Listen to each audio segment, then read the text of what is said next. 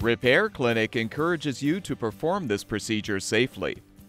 In this video, we will show one or more of these icons to alert you when to use caution.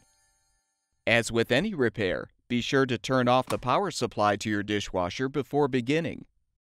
To replace the dispenser lever, your first step is to remove the screws, which secure the inner and outer door panels together.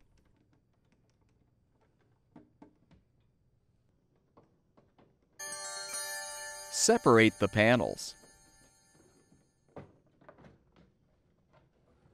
Now use pliers to depress the tabs on the dispenser arm and pull the old dispenser lever free. Prepare the new dispenser lever for installation by first transferring the spring from the old lever to the new one. Now hold the dispenser arm as you align the spring with the tab on the inner panel. Then align the lever with the metal arm and snap the dispenser arm into the lever.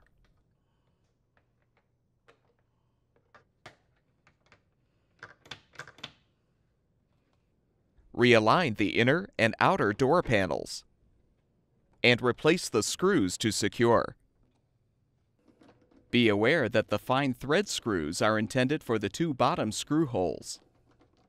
With the new dispenser lever installed, you're now ready to turn the power supply back on and confirm that the dishwasher is functioning properly.